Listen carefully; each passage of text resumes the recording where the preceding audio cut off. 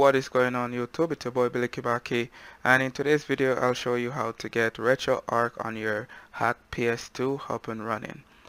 So links will be in the description, guys. Make sure you guys check out the links. So over on PSX Place website, we have some information on the RetroArch PS2, included 2 cores. Also, it's a new nightly release, so it's not the final work.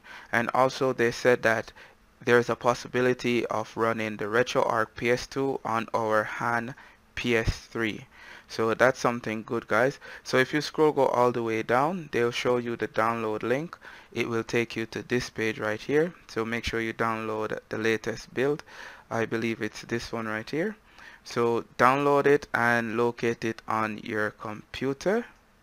Okay, so once you locate it on your computer, once you download it and locate it on your computer, you're going to get a raw file, and it's going to contain both of these files. So what we need to do from right here is just copy over, copy over the one that says quickness over to our USB stick. So this is our USB stick. I already copied over.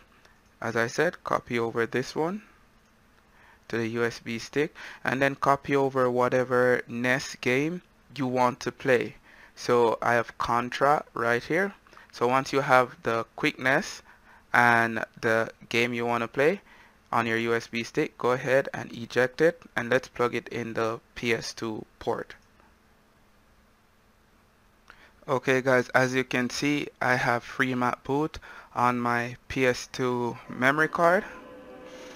So let me just turn down the volume. I don't want to get copyright for the game. So go down to your ULaunch ELF.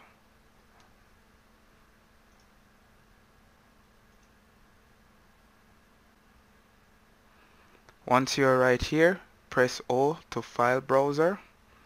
Go down to mask, that's your USB. Make sure that your USB is in FAT32. Now once you're on your USB, you want to load the RetroArch PS2 quickness ELF. So press O or circle.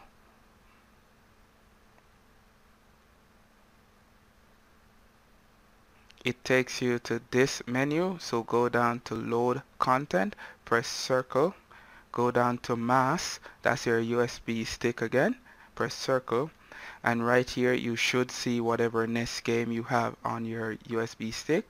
So press circle to load it, press circle again to quickness,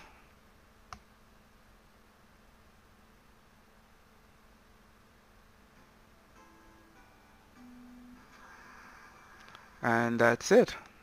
Now you can press start and you can start playing the game.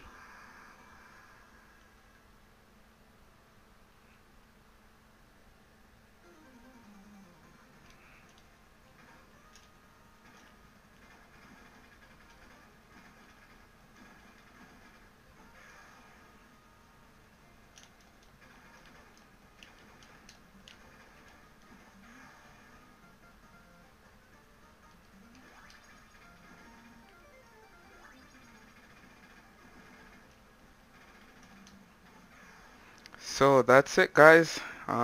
If you like this video, give it a thumbs up, share the video, and you can also subscribe for more video to come.